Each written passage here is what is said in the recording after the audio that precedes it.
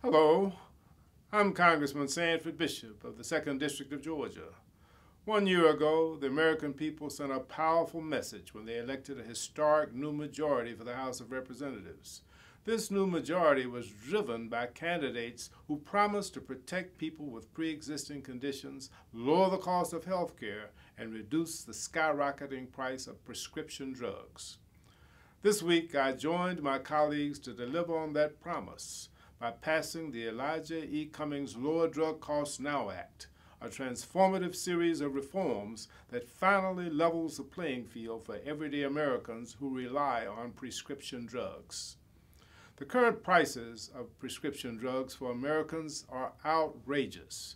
Companies have raised prices for prescriptions for Americans to 3, 4, and even 10 times higher than the prices in other countries, even though their overseas prices still produce a profit.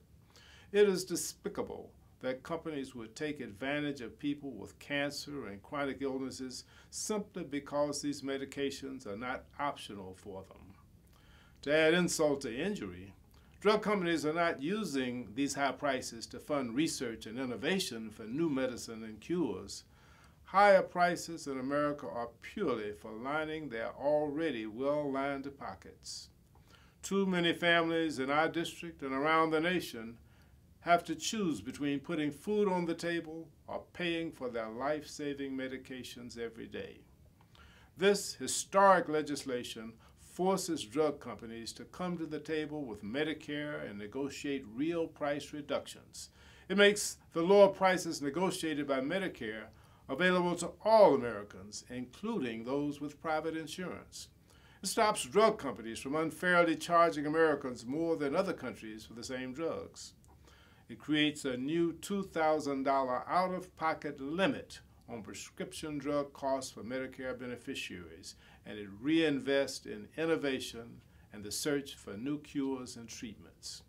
The Lower Drug Costs Now Act is a giant step towards making prescription drugs more affordable. Bottom line, Americans should not be held hostage by companies for life-saving medication, and I'm proud to support legislation that will help our citizens get the medicine they need to live. I call on the Senate to pass this legislation as quickly as possible to give Georgians relief from unconscionable prescription drug costs.